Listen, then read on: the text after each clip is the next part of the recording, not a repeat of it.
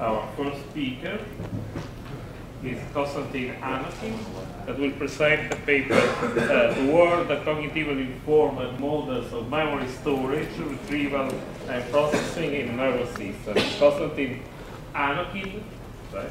Yeah, is from Kурчатовского НБИК Center and П.К.Анохина Institute of Normal Physiology in Moscow. Thank you. Thanks. This is indeed the title and topic which I was planning to talk about. I was going to tell a simple thing, that from my own experience in studies of the neural mechanisms of memory, which I do for 25 years, there is an interesting pattern emerging. We start from neurobiological models and theories how memory is stored, and go deeper into the cellular and molecular mechanisms. Neural modeling also starts from neurobiological theories of how memory circuits are organized. However, in our own experience, we repeatedly face the same situation, that whenever we go deeper into the particular neurobiological theories and start to explore them experimentally, we come with new, surprising and unexpected results and findings which break these theories and force us to modify these neurobiological models. However, when we go back into the history, we find that these hypotheses, which are resulting from the recent neurobiological data, are present in cognitive psychology. And we would have been much wiser if we would have paid attention to these hypotheses, which could guide our research years before we did them. So I was going to tell that in modeling, we should also pay attention to these cognitive models of memory, though they might be not yet represented in neurobiological theories and levels. But from yesterday's experience, after yesterday's keynote speaker, I decided that I should modify my talk. I will come back at the end of the talk to this topic, but I thought that it would be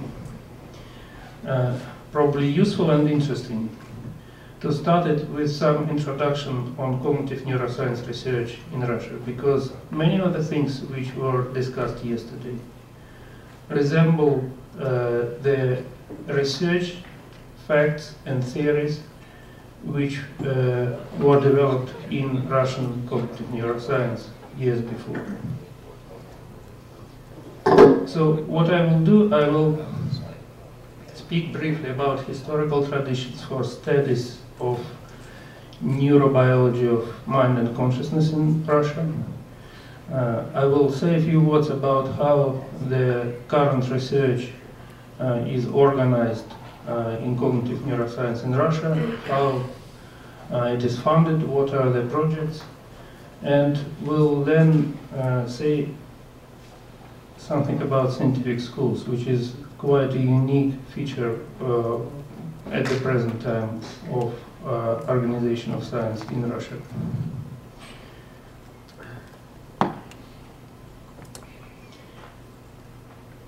Cognitive neuroscience, a term which is so popular now, has been a long-standing tradition in Russian research. And if you'll go to the historical accounts of the development of brain and mind research, you might find a number of the names from Russian physiology. One of them was Ivan Mikhailovich Sechenov.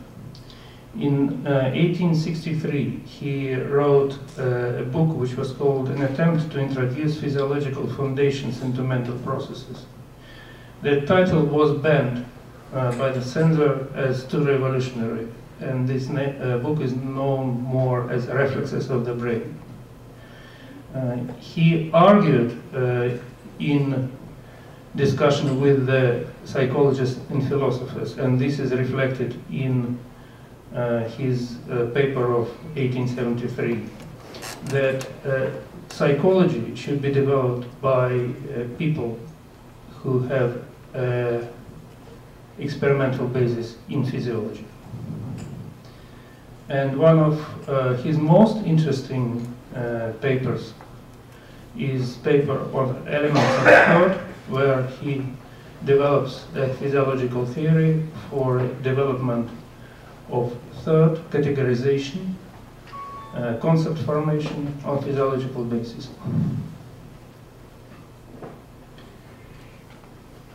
Ivan Petrovich Pavlov was inspired by Sechenov reflexes of the brain, and after receiving a Nobel Prize in physiology of digestion, he turned to studies of what he called molecules of the mind, conditioned reflexes.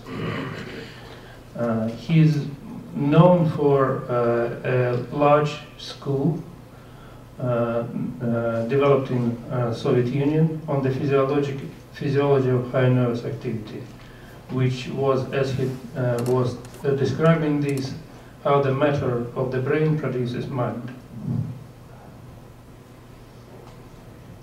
Vladimir Bekhterev, who was initially trained and worked as a neuroanatomist, actually a famous neuroanatomist, a number of brain structures in the human brain are named after him because he discovered and described them, also turned to cognitive science and psychology in a number of his papers and in his monographs on objective psychology.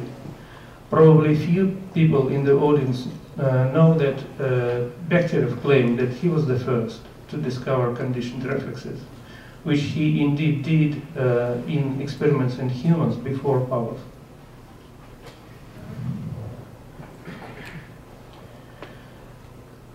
One of the features of the current neuroscience and cognitive neuroscience research, as well as other disciplines in Russia, it is concentrated in large cities like Moscow, St. Petersburg, Kazan, Nizhny Novgorod. So here I listed some of the institutes belonging mainly to the academies of sciences. This is another peculiarity of organization of science in Russia. It is more in the several academies of sciences than in universities. Main funding at the present for the cognitive neuroscience research comes from these academies. There is now a large program for development of research in state universities, so government assigns a lot of money for the major universities in the country. And there are several foundations which support the basic research with grants, like Russian Foundation for Basic Research. I listed here the topics of one of the Russian Foundation for Basic Research programs, which was called Oriented Cognitive Research. So you can see what were the calls and topics which were funded. Physical and chemical methods to study cognitive processes, nuclear magnetic resonance, optical and molecular tools for neuroimaging, neuromorphic modeling of intelligence and consciousness, a topic which is calling on the agenda of the current meeting, neurophysiological and behavioral studies of cognitive processes, learning and memory, neurolinguistic mechanisms and neurophysiological mechanisms of social interaction, mirror systems, genetic and epigenetic factors in cognitive development, stress, aging and stimulation of cognitive functions, adult neurogenesis, chemical regulation of cognitive functions, cognitive enhancers, brain-computer interfaces.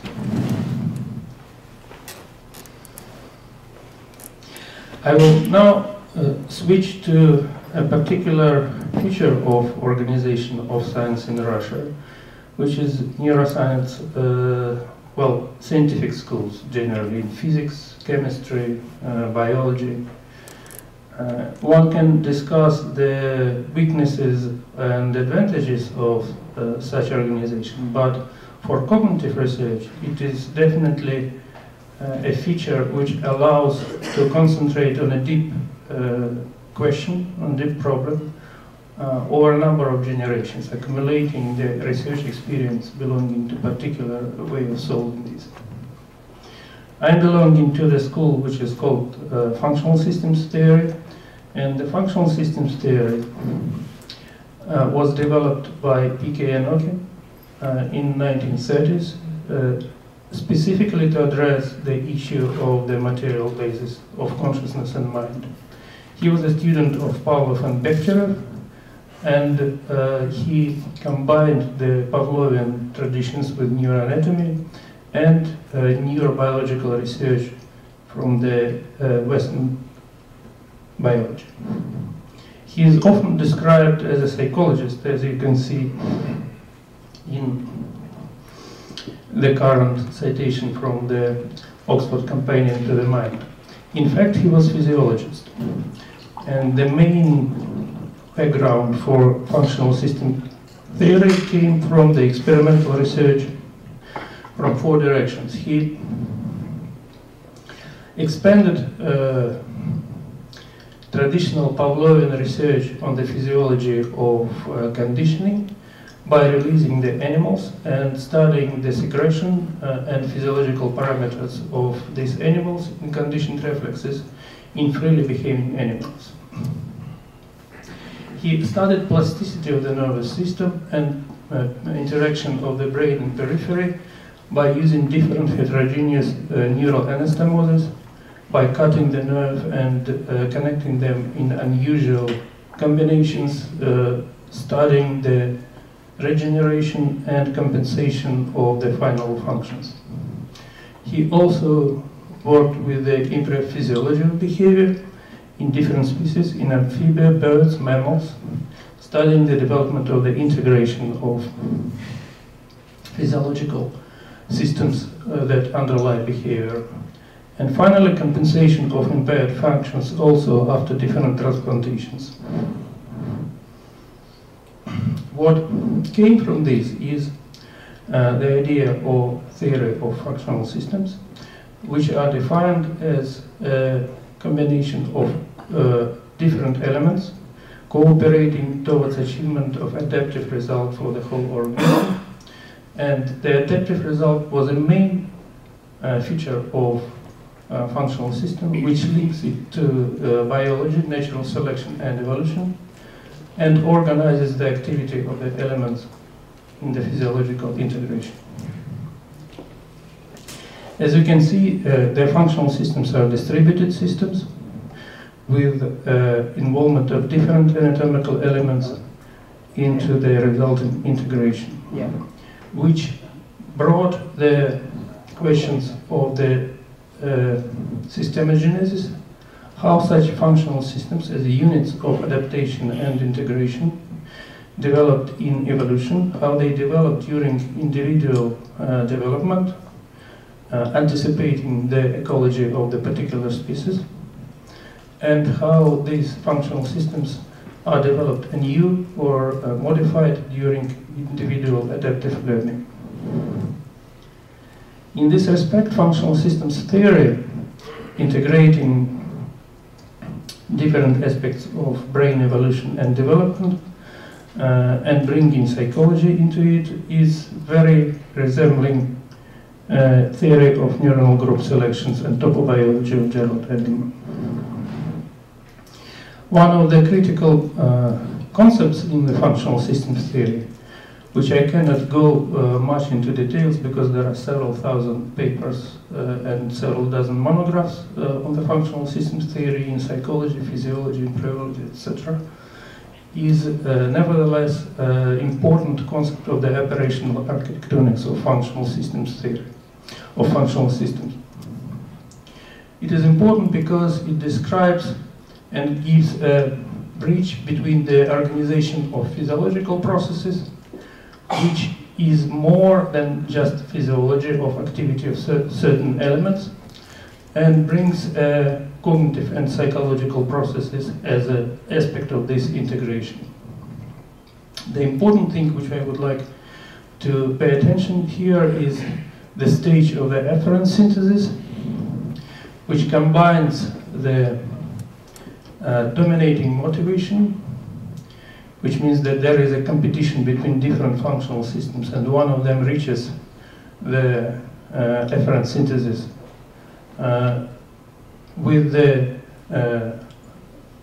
situational afferentation, so this a contextual situation from the environment with the stimulus, which can be a conditioned stimulus, for example, for triggering a particular behavior, retrieval from memory, and through reverberation process, integration of these elements for the decision making, which in parallel produces the anticipatory model of the required results and the program of action for the performance of this result. So that performance of the results leads to parameters of results, which are by reverse afferentation, term which was introduced in 1935 before the feedback,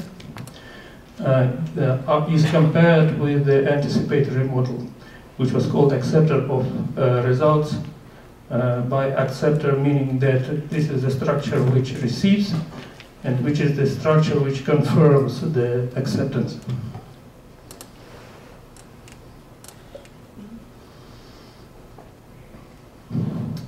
What is important here is the behavior after the afferent synthesis, which synthesizes the integration, is determined by the anticipatory model, which means that there is no more stimulus response linear relation. The model is used with the previous experience and memory, which is retrieved from the storage, and based on this experience, the activity of the nervous system is goal-directed and anticipatory. You can see this, for example, in one of our experimental slides, where the activity of the neuron in the cortex of the rabbit is recorded when the animal is performing operant behavior. In order to obtain the food from the feeder, the animal in different trials has either to pull the ring to move the feeder, or to press the pedal. It is the same mean to obtain the food, but trained differently, or again to pull the ring. And it is trained to do it on the left side of the chamber, where there is a pair of operant lever and ring and feeder, and on the right side. As you can see here, there are two important properties. First, that the neuron, which we see here, is specialized to the particular system of behavior which is related to pulling the ring. Pulling the ring on the right side does not produce any activation. Second, doing the same consummatory behavior of acquiring the food from the feeder by pressing the pedal does not activate this neuron. So from this you can see that neurons of this type, which are specialized towards particular action, are first representing a large system of distributed neurons, because we find this type of specialization after learning in neurons of different areas of the cerebral cortex, motor cortex, cingulate cortex, visual cortex, subcortical structures like hippocampus or amygdala. Second, that this activity is anticipatory and it is terminated by achieving the result of this action. So this is not an activity in response to particular stimulus, but it is a part of the goal-organized activity. And third, that knowing and seeing these neurons, which is a population, distributed population, we can see and know that a particular cognitive event is occurring in the animal behavior, which is retrieved from the previous subjective memory. Since a ring is an object which is identified by, discovered by the animal in this case during learning and individual experience. How can we study these events at the systems level? Some years ago we were looking for the genes for consolidation of the long-term memory, and discovered that a number of so-called proto-oncogenes, which were known in the middle of 80s at the time of this research as proto-oncogenes, are rapidly induced in the brain of the adult animals, comparable to control animals, during situations of learning and memory acquisition. Further studies of these genes and their activity show that this activation is induced by novelty and learning, so it is due to subjective new experience. It is actually not by stimulus, because, for example, the absence of a particular expected stimulus will produce the similar type of activation. It occurs in neurons, and only in those neurons distributed over various brain areas and circuits, which are involved in acquisition of this experience. It is very rapid, so it can be used as a marker for the populations of cells which are formed as a new functional system during its initial acquisition. So, by combining these molecular biology tools for mapping of the cellular activity during acquisition of new experience with the tools which we developed to make brain of the animals optically transparent by replacing the water for the substances which have the same parameters of transmission as the cellular membranes and proteins, so that we can use these substances to clear, this is the brain of the adult mouse, and here you can see the brain of this mouse after optical clearing. It becomes 97% transparent, like a glass. Yeah? And by combining this with the techniques of the single plane illumination microscopy, which allows three-dimensional reconstruction, we can see the populations of cells active during acquisition of new experience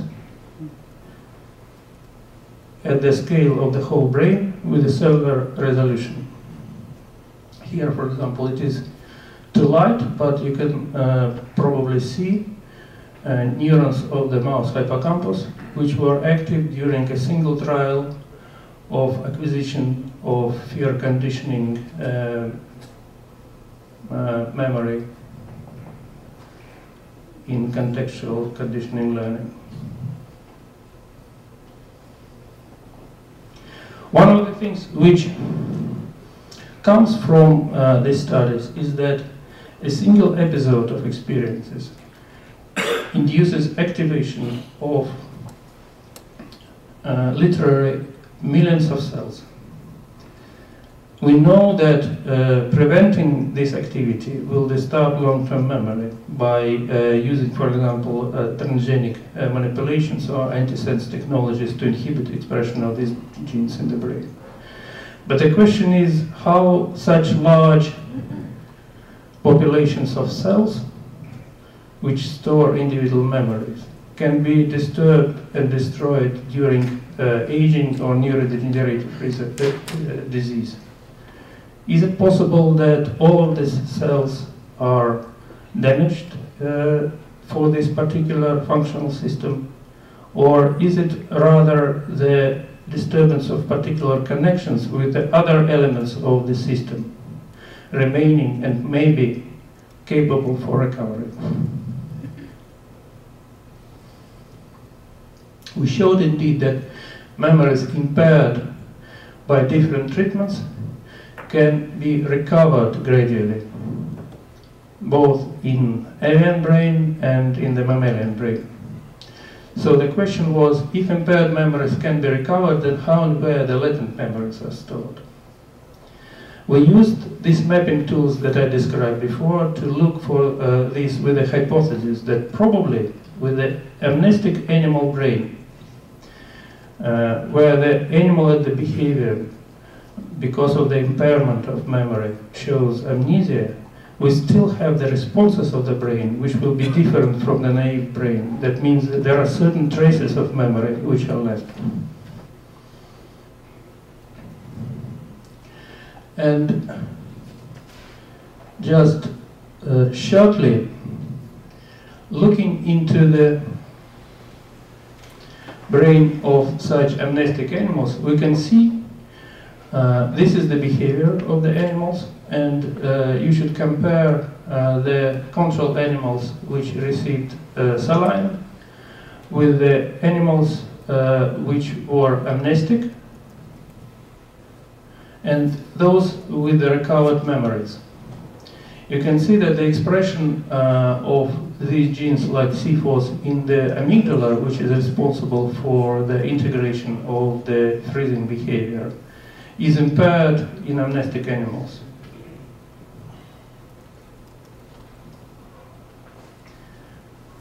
However, if we will look in the same brain into hippocampus in CA1 region, we can see that though animal has no indexes of the behavioral response to the contextual situation, is not freezing, the expression of C4 in the brain of these, in the CA1 area of these amnestic animals is exactly the same as in the control-trained animals.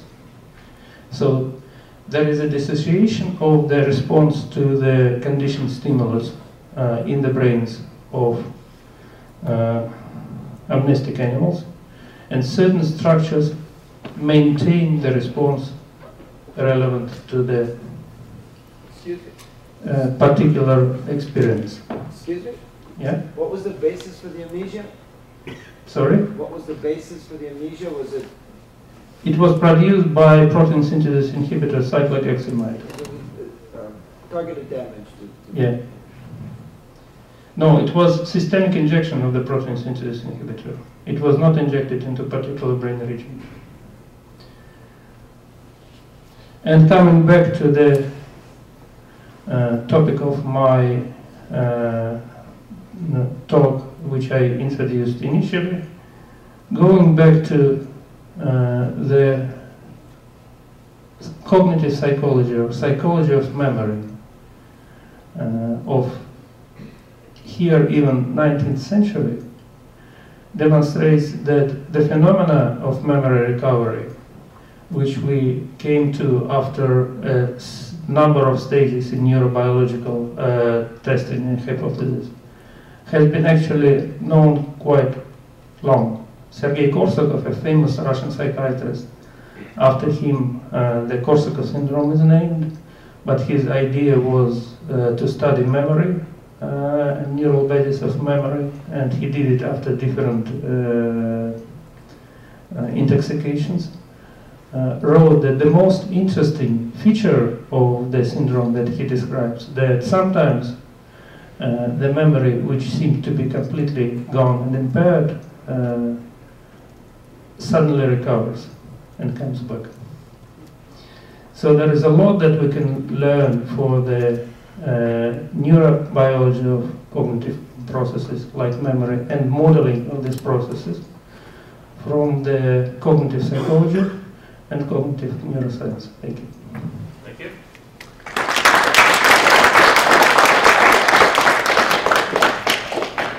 We have time for a short question.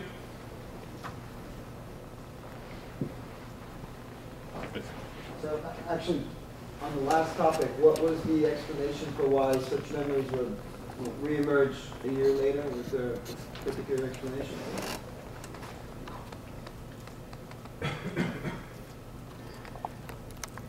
Just a moment, I will show you.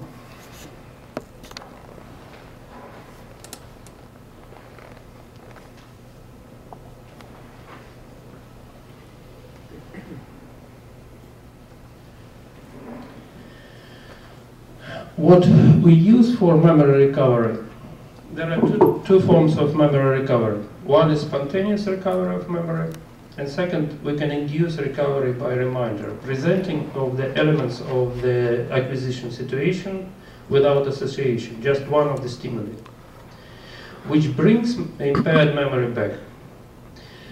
We found that this recovery has two features. First, it is a slow process. Both in mammals and birds, it takes about several hours, from 5 to 7 hours.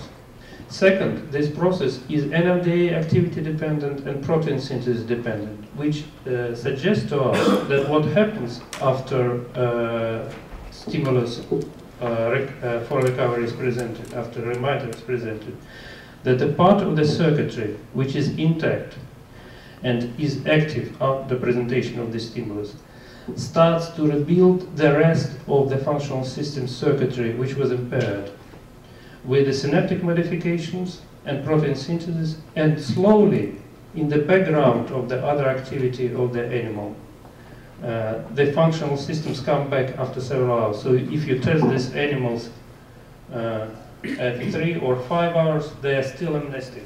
But starting from 7 hours, they show the normal memory.